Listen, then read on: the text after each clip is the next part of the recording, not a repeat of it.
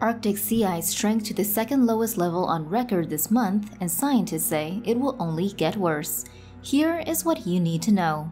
According to the National Snow and Ice Data Center, this summer's Arctic sea ice shrank to its second lowest ever extent in the 42-year satellite record after record-breaking heat waves above the Arctic Circle. This was the average Arctic extent for September 15 from 1981 to 2010.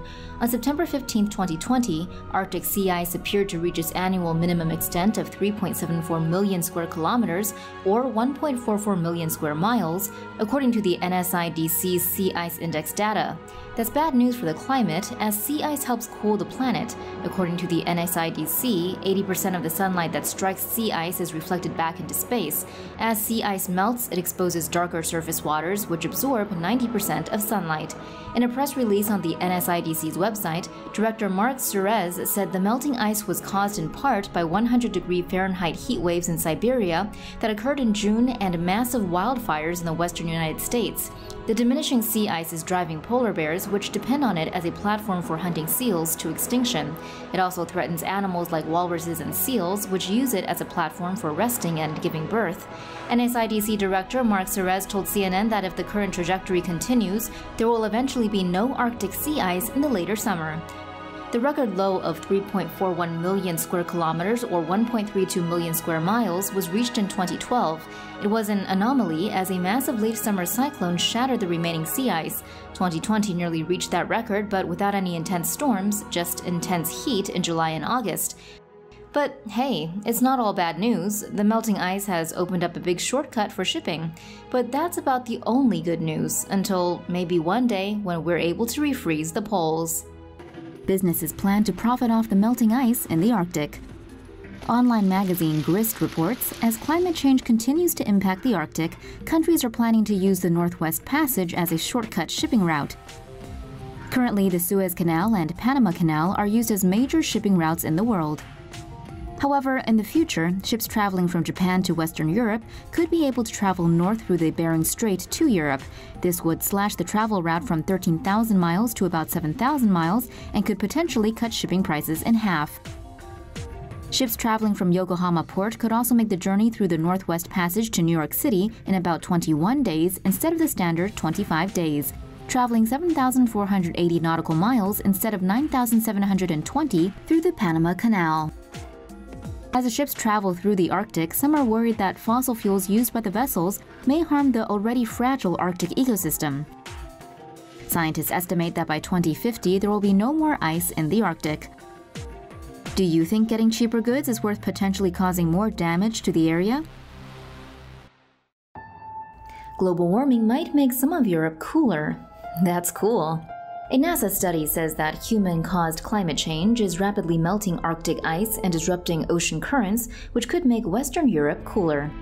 The new study was conducted over 12 years and published in Nature Communication. The Beaufort Gyre is a current that previously kept the Arctic waters cold and protected sea ice. However, the glut of cold fresh water is making the gyre spin stronger and faster, and the natural reversal of the spin's direction has not happened for over 10 years. Researchers say that if the westerly wind guiding the current should reverse its direction now, the cold water buildup could be unleashed all at once. The cold tide may well slow down the Atlantic currents that bring warmth to Western Europe. Citing the researchers, NASA says in its news release that disruptions to the Gulf Stream would have a negative impact on ocean life and the communities that depend on them. On the bright side, it will sure be nice to see snow in Paris again before humans disappear from the Earth altogether. The Russian Navy has found 5 new islands in the remote Arctic. Russia's defense ministry has confirmed the discovery of 5 new islands in the Arctic, which were revealed by accelerated glacial melting in the far north. According to the BBC, the islands were hidden under the Nansen Glacier on the Novoya Zemlya archipelago and ranged in size from 900 to 54,500 square meters. The initial discovery of the islands has been credited to Marina Migunova, who found them in 2016 while completing her final coursework as a student at the Admiral Makarov State Maritime Academy. The Guardian reports that an Arctic expedition in August and September charted the islands. The Defense Ministry also confirmed the existence of an island previously mapped as a peninsula of Hall Island and part of the Franz Josef Land archipelago. The Guardian reports that in recent years, Russia has had increased commercial and military interest in the Arctic, as retreating ice caused by rising temperatures has opened up shipping routes and previously inaccessible mineral resources. The islands have yet to be named, but Vice Admiral Alexander Moiseev says they are upcoming.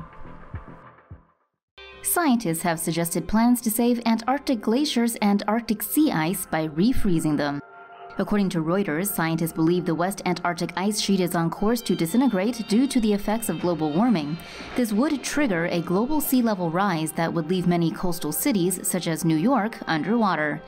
To prevent this from happening, a new study published in Science Advances has proposed using 12,000 wind turbines to pump seawater to the surface, turn it into artificial snow, and then pump it onto 2 glaciers in the West Antarctic coast.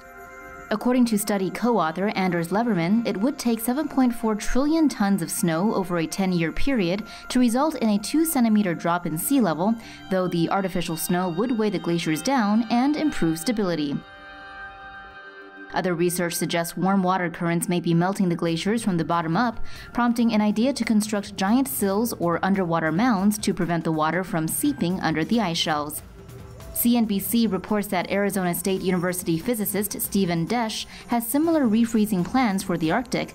His Arctic ice management strategy calls for the use of wind-powered pumps to spray water to the surface of sea ice, where it would freeze and thicken the ice cap.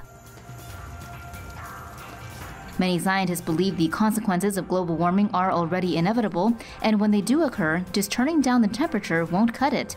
Since efforts to curb this problem aren't keeping pace with the Paris Agreement, Desch suggests it's time to start looking into unconventional options.